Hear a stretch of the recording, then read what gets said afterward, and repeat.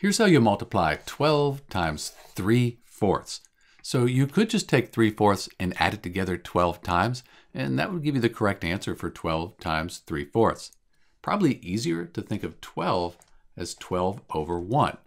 We're just dividing by 1, so it's still 12. But now we have a fraction, and we can multiply that fraction by 3/4. When we multiply fractions, we multiply the numerators, then the denominators. 12 times 3 is 36. 1 times 4 is 4. So 12 times 3/4 equals 36 over 4. But 4 divides evenly into 36. So 4 times 9, that equals 36. So we could say that 12 times 3/4 equals 9.